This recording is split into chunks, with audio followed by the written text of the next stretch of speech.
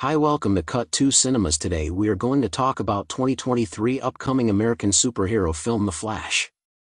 Movie is based on the DC Comics character of the same name.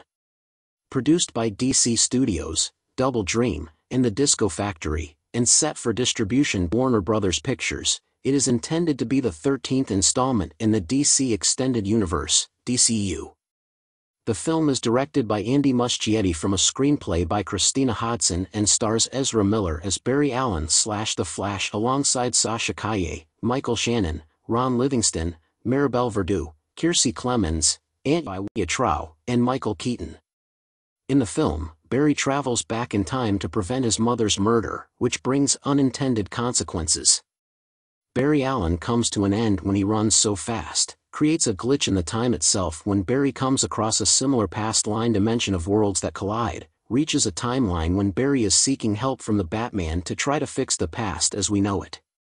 Development of a film featuring the Flash began in the late 1980s, with multiple writers and directors attached to the project through 2014.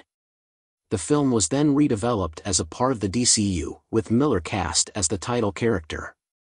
Multiple directors were attached to the film over the following years, with Seth Grahame-Smith, Rick Famuyiwa, and the duo of John Francis Daley and Jonathan Goldstein each departing the project due to creative differences.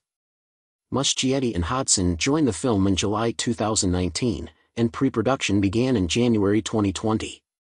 The film is influenced by the comic book storyline Flashpoint, featuring multiple DC Comics characters, including both Ben Affleck and Keaton, reprising their respective versions of Batman.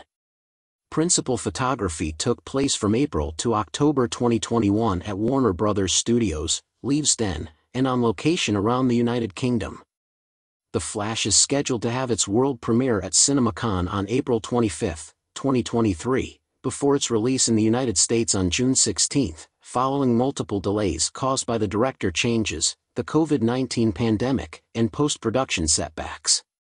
Please like and subscribe to the channel for more movie videos.